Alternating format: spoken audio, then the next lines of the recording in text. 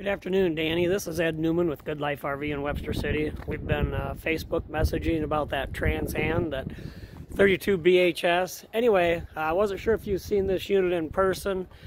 Just thought I'd do a quick walk-around video for you. Obviously, you got a power tongue jack, two 20-pound tanks. You got good pass-through storage, two entry doors, one in the front bedroom and one in the back, of course.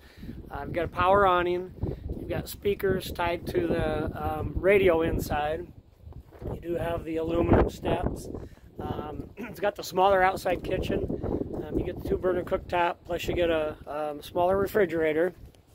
As we come inside, you kind of walk into excuse me, your living room first, but we'll go back here in that back bedroom, and I hope it's light enough that you can see. But in this separate back room, you know, obviously you have 4 bunks. You have the 2 on top, and then the 2 on the bottom, plus tons of storage.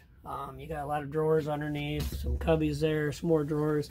And then these guys get their own bathroom, so you get toilet and the vanity sink. So that's kind of nice. As we come into the living room, you've got your trifold sofa bed, so that'll make into not quite a queen size bed. You've got the booth dinette. Obviously that can make into a bed as well. Good kitchen storage. You've got the big farmhouse sink, the pull-out spray. You've got the glass panel cabinet doors. Then you've got the TV. I think that's probably a 32-inch TV on a swing arm. There's your radio, and that's Bluetooth as well. Good storage in there. Big pass-through bathroom. Good vanity counter space. Your medicine cabinet storage. Big shower. And you do have a skylight above the shower if you're tall.